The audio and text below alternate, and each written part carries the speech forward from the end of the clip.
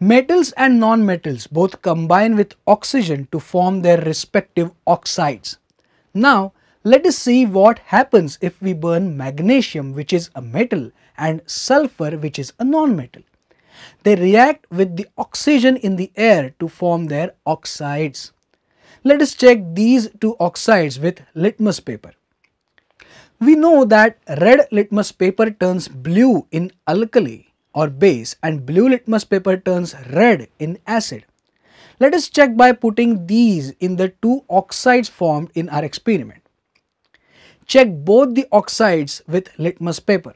Let us see what happens if we burn magnesium, which is a metal. 2Mg plus O2 gives 2MgO, that is magnesium oxide. Blue litmus remained blue.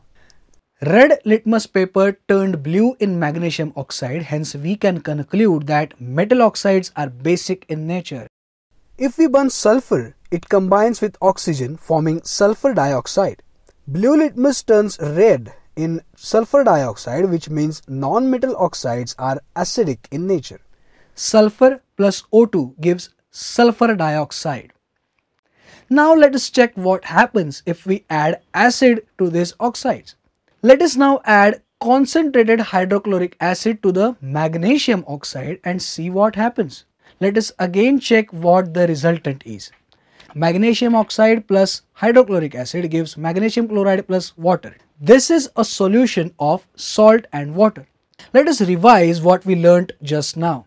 From the experiments we just now saw, we have understood various chemical properties of metals and non-metals and the reactions that take place when these metals and non-metals come in contact with various gases, acids and water.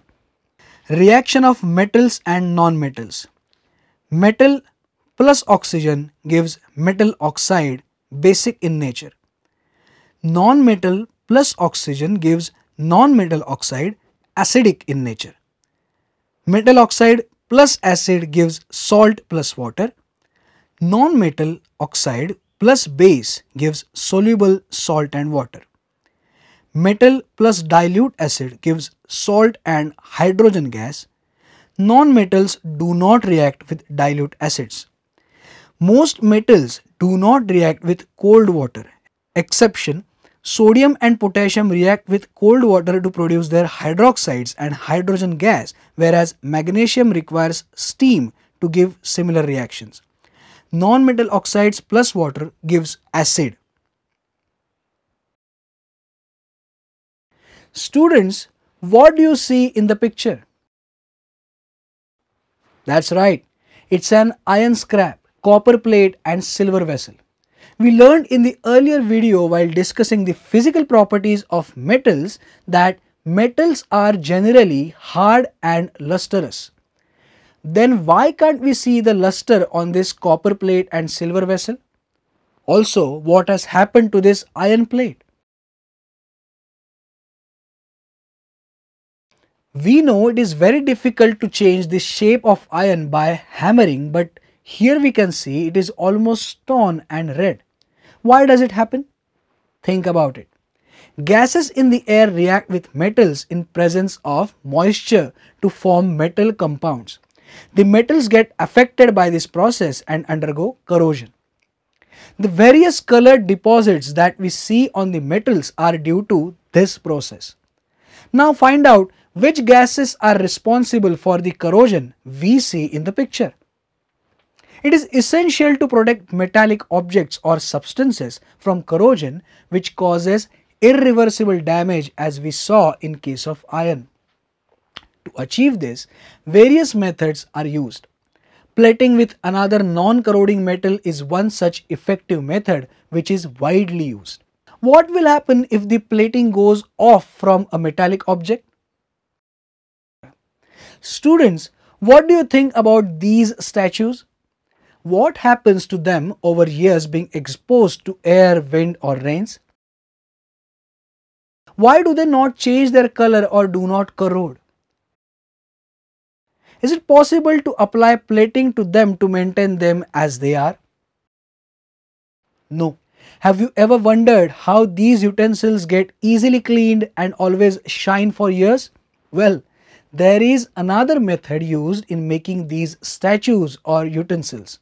A homogeneous mixture of two or more metals, or a homogeneous mixture of a metal with non-metal, which is called alloy, is used to make these. The alloy thus made as per the requirement has all the essential properties suitable for the application of the object made out of it. Alloys of copper, Cu. Alloy composition, typical uses: brass, copper 65 to 90%, zinc 10 to 35%. Door locks and bolts, brass musical instruments, central heating pipes. Bronze, copper 78 to 95%, tin 5 to 22%, plus manganese, phosphorus, aluminium or silicon. Decorative statues, musical instruments. Duralumin, aluminium 94%, copper 4.5 to 5%, magnesium 0.5 to 1.5%, manganese 0.5 to 1.5%. Automobile and aircraft body parts, military equipment. Alloys of iron, Fe.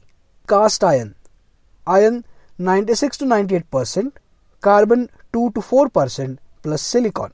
Metal structures such as bridges and heavy duty cookware. Steel, stainless. Iron 50% or more than that. Chromium 10 to 30% plus smaller amounts of carbon, nickel, manganese, molybdenum and other metals. Jewelry, medical tools, tableware. Summary. Students, in this video, we discussed about chemical properties of metals and non-metals.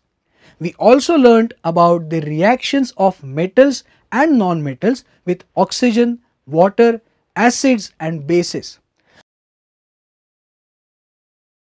From these properties, we understood the various effects of gases and moisture on metals, how metal compounds are formed due to reaction of gases with metals in the presence of moisture, and the methods used to prevent this process called as corrosion. We also discussed about alloys and their uses. Challenge. Find out various processes to stop corrosion.